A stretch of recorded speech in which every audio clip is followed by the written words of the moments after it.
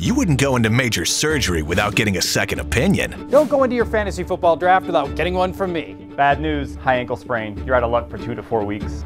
That's not what Chart says, Doc. It's the Fantasy Victory Draft Special #1 with Paul Charchian and Paul Allen. Get ready to dominate your fantasy football league right now.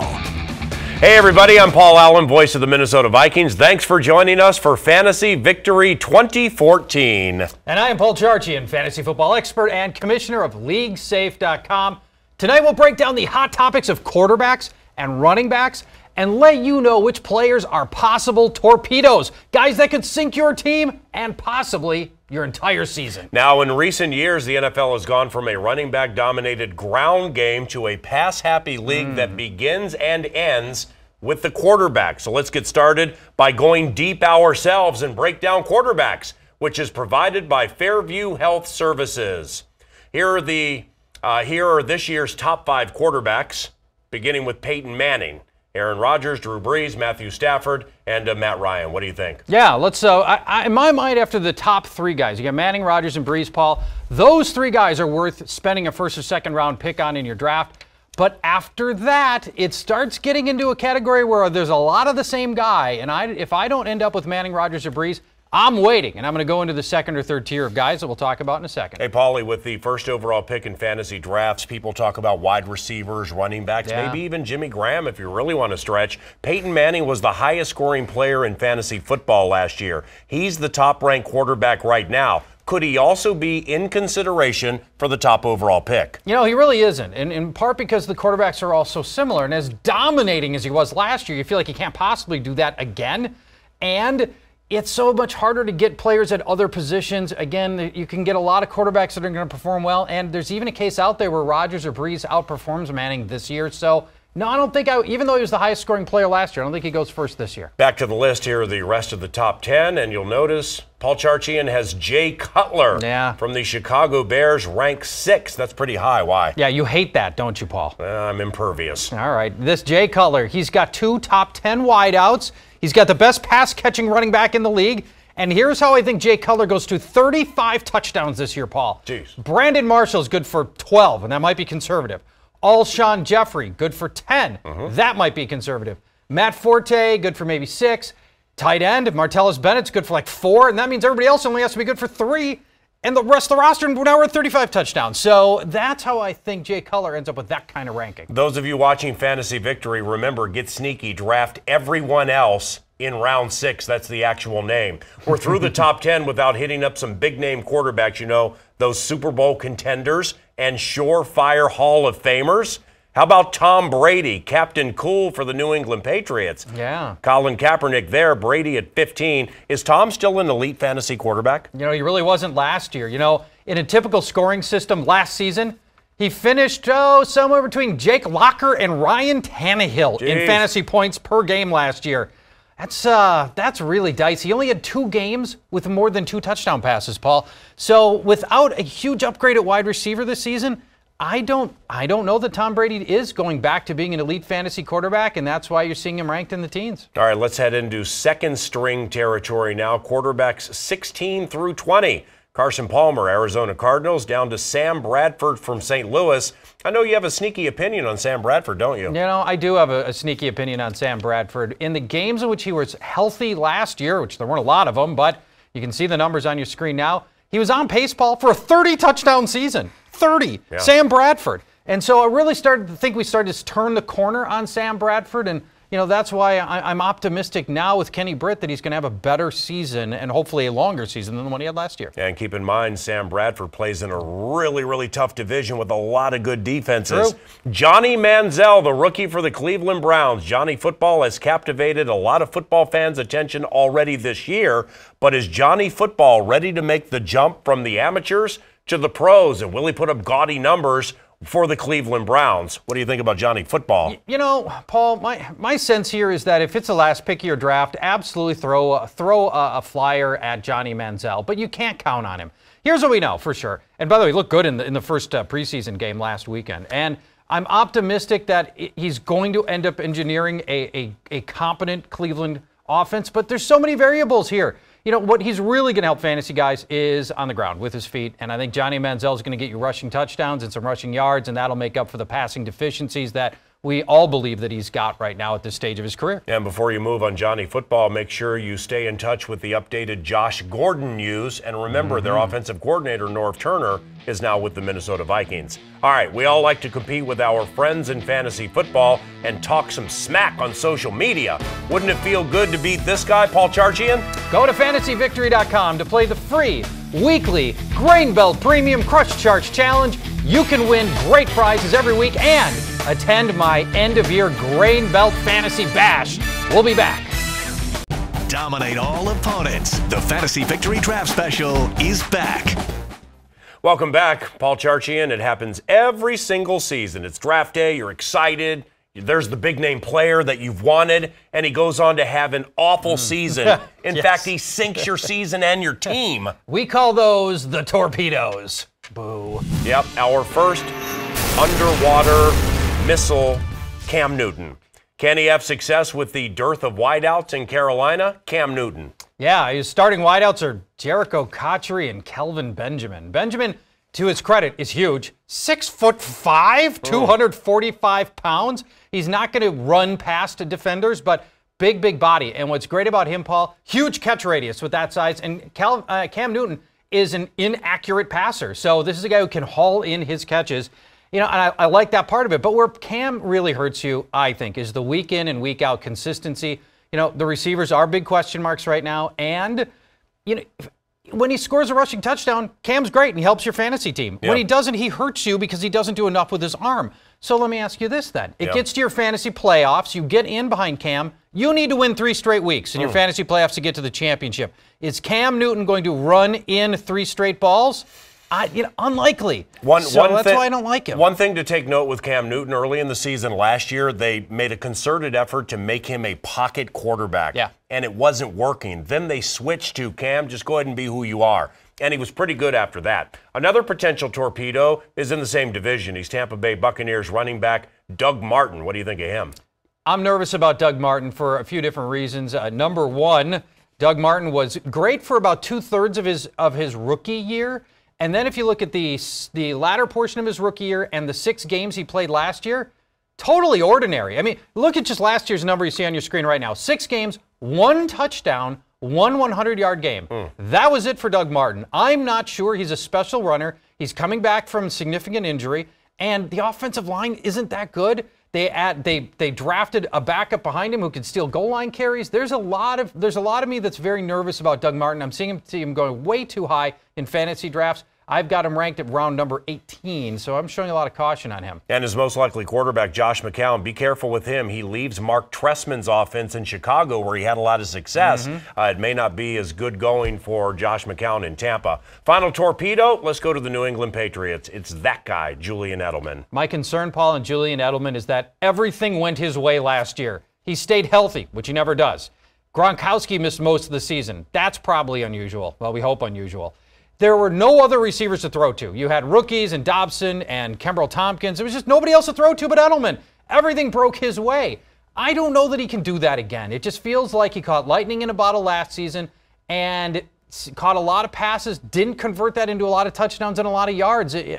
I worry that we could be in a situation this year where the receptions go down and you get even fewer yards and touchdowns. I'm nervous about Julian Edelman. Remember those guys. Stay away from those torpedoes. It can ruin everything. Let's debut a new segment. We call it Big Movers, and pointing out a player who has made the biggest leap forward this season on people's draft lists. And the winner this week is New York Giants rookie Andre Williams. Nice.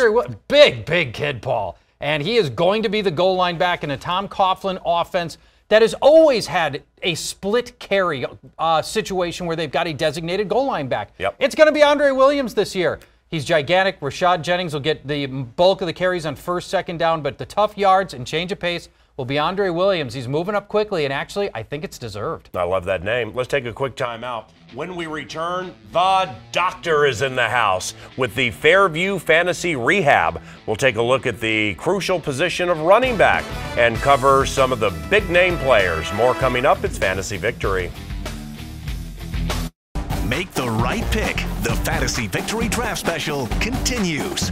Welcome back to Fantasy Victory. It is time for our Fantasy Rehab section with Dr. Grant Morrison, sports medicine physician at Fairview. Dr. Morrison, I got a couple of fantasy relevant injury questions for you. I want to start with an injury that happened to the Bengals. It's a broken foot, the fifth metatarsal for Marvin Jones. Tell me a little bit about this broken foot, and especially because there are ranges of recovery time that I'm seeing anywhere from 6 weeks to 12 weeks. Tell me a little bit about broken foot and the fifth metatarsal. The notorious fifth metatarsal. Well, it depends. The fifth metatarsal is a long bone. It's equivalent to the last bone in the palm of your hand, along the pinky area. And so it's a wide extent. So it depends on where the fracture is. Now, it sounds like this, ironically, may be a Jones fracture for Marvin Jones. Marvin Jones. Right. Now, the Jones fracture is a very particular part of the bone. It's the closest part to the ankle. It's only about, if you look at your pinky from the knuckle onward, so about a centimeter and a half. Okay. And that's an area that has really poor healing. It has poor blood flow, so it doesn't heal very well. Yeah. So if that's truly where the fracture is, this could be a 3-month process. If it's anywhere else in the bone, it can be a 6-week, 4-week process even. All right. And leave it to an NFL team like the Bengals to not be completely honest with us on exactly where the break is. Talk to me about hamstring injuries. They tend to have a recovery timetable that can be a couple of days or a couple of weeks. Well, they probably all take several weeks. The problem is that people feel so much better so quickly. And when you get to an athlete, it depends on power and speed. That's where they're going to tweak those muscles so much more quickly. It's an injury that runners don't have. They have overuse injuries. They have tendonitis. Yeah. But a powerful athlete that depends on muscle power to get going, that hamstring muscle is key to getting strength and power. So a sprinter, like in the Olympics, you'll see this often. They'll pull up, grab their back of the leg, and they can't walk. Most football players require power and speed. But they quickly heal, relatively speaking, over a few weeks. But the recurrence rate is the problem. And even when they feel better and the pain's gone, the swelling's gone, the bruising's gone, it takes a long time to get back to full strength and full power without risking a recurrence. Thank you, Doctor. We will talk to you more about fantasy-related injuries in our next shows as well. Well, I thought that was very classy of Paul Charchian to dress up for the good doctor, wear that tie, and now we get back to the loosey-goosey feel of Fantasy Victory and the fantasy stuff, because this year we have the Fantasy Victory TV show, we have the app for both Apple and Droid, and this year we also have the Fantasy Victory Now option, a series of weekly web clips that will be updated every week. A couple of times a week, as a matter of fact. Indeed. It's sponsored by the good people at Grain Belt. Charch will continue to break things down for you week by week throughout the entire National Football League season. All right, on to the running backs, a very important spot in fantasy football. This position is known to dominate early in drafts. Can we expect this season to be like previous seasons? Well, yes and no, Paul. The first 4 picks should be a running back. You want to have some combination of Adrian Peterson, Jamal Charles, LaShawn McCoy, or Matt Forte. Those should be the first 4 picks, I think. In every draft, those should be the 4 highest dollar players in an auction. But after that, Paul, I really think you want to get away from most of the other running backs that are going to be early in that first round. You know, I've always espoused doing the opposite, where you don't take running backs early except for those elite guys. But this year, I think people are really listening to that. We're seeing guys like Calvin Johnson and Demaryius Thomas and Jimmy Graham and Peyton Manning, Drew Brees, A.J. Green, Des Bryant, all go in the first round. I love to see some non-quarterbacks going in that position. Denver's running back Monte Ball is listed as your biggest risk. Let's take a look at Monte Ball. He's the biggest risk-reward player, that is. Why? And by risk-reward, I mean this is a guy with tremendous upside and potentially downside. Your downside is that we don't have a real clear sense of what he can bring to the table. He doesn't have a long track record, but we know the opportunity in Denver is ridiculous. He was a phenomenal touchdown scoring machine at Wisconsin. Last year didn't get asked to do a lot, but this year he's set up as the clear-cut #1 player despite an appendectomy and enters the season potentially, Paul, as the guy, if everything breaks the right way, who will score the most touchdowns in the NFL. Let's move on to Marshawn Lynch. Do you think he's safe to draft?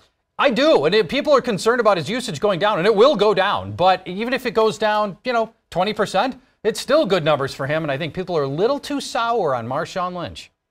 Could be a timeshare there for him. Let's move on to the NFC North. The Detroit Lions have a trio of options in their backfield. Who's the best, and how would you draft these guys? Bush, Joique Bell, and player du jour. Yeah, player du jour would be Theo Riddick. A lot of people don't know about him, but he's a Darren Sproles type. I like Joique Bell.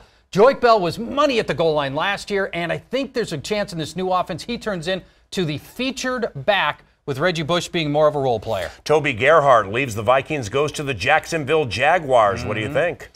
Optimistic. Didn't look great in the preseason so far, but optimistic that as a guy who's going to get most of the work, that he can generate some fantasy points. Despite a middling offense, I like the fact that he's going to get most of the carries, though. One of your favorites hails from Cincinnati, Giovanni Bernard. He was a terrific receiver out of the backfield for the Bengals last year, but he was only a part-time guy. Do you think that changes this year? Tragically, no. Jeez. I wish it was going to be that case, but they drafted a talented, big-bodied rookie in Jerome Hill, and he is going to end up taking a lot of the goal line use. He's going to be this year's Ben Jarvis Green Ellis, unfortunately, and that's going to create a problem for Giovanni Bernard for fantasy use. And I love Bernard. He's a super talented guy, but the fact is he is small, Paul. You know, he's like 5'7", so there's so much pounding he's going to be able to take. And I think they're going to be cautious with him again this year. Alfred Morris of the Washington Redskins, very intriguing, very talented back. Down season last year, new coach in Jay Gruden. What do you think? Well, they vowed to throw to Alfred Morris more often, and that will certainly help. He's not an incapable receiver, Paul, but he's still mostly a grinder as a running back.